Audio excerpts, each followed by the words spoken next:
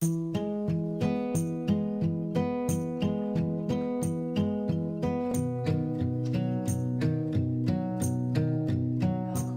thinking about the Last Supper, and in order to understand the painting by Leonardo da Vinci a little bit better, we're having a go at drawing it, which is not easy. Leonardo da Vinci was a brilliant artist, and he fought very hard to make sure that things like the perspective and the way that some of the language behind the painting was very carefully controlled.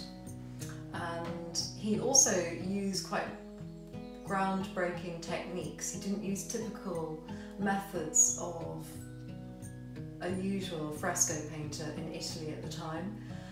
They would normally paint onto wet plaster, and actually Leonardo da Vinci, to try and make his picture more luminous, painted onto dry plaster, and he first applied a white ground to try and make it really sing out.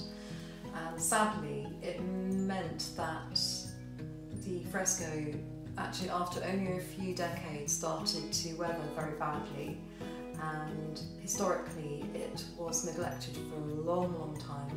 And I think at one point the church room that he decorated, which was going to be a refectory and never was, where people would be eating their food, it became like a storeroom, and they even chopped a door where Jesus' feet would have been.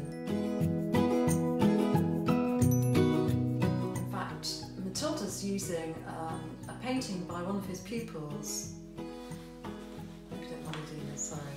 It's okay. And his name, I'll probably pronounce really badly, is Giampetro. And he actually took a very good copy of the original Last Supper by his tutor. And this is probably actually much easier for you to see how it looks. And you even get to see Jesus' feet, which, as you can see here, have gone. Now, when I was a little girl, my parents took me to see this painting in Milan. And I don't remember an awful lot about it, apart from it being very empty, and the day was really hot, and my father was incredibly grumpy.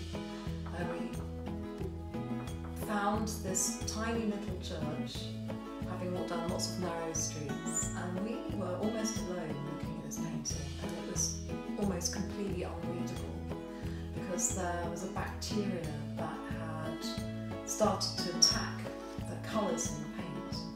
And in fact we met a restorer some years later, and he described it as the bacteria picking up the colour, walking along a little bit, and then dumping it down on the other part of the painting, so all the colours were merging. And in the 1970s, there was a huge understanding about how to restore it properly, and that's what they did for about 20 years. And so now you can see how the restored painting looks.